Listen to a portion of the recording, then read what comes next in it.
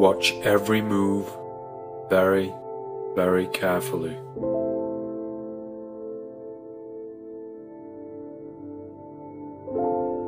A mixture of fortunate and unfortunate events from a young age put me on the wrong track that led to my fascination with the deceptive practices. I could offer great detail on who I am and what led me to the devilry that I live by today, but I choose not to become a victim of my own admissions.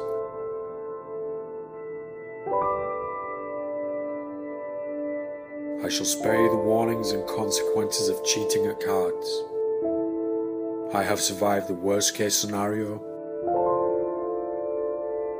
and it did not stop me. It left me with a death wish. What you will see here may not be original. Such techniques have been published for hundreds of years, yet rarely taught from experience. It is not my goal to offer a profound study. I simply offer a detailed exposure of the techniques that I have been successful with, refined and sharpened at card tables for over 15 years.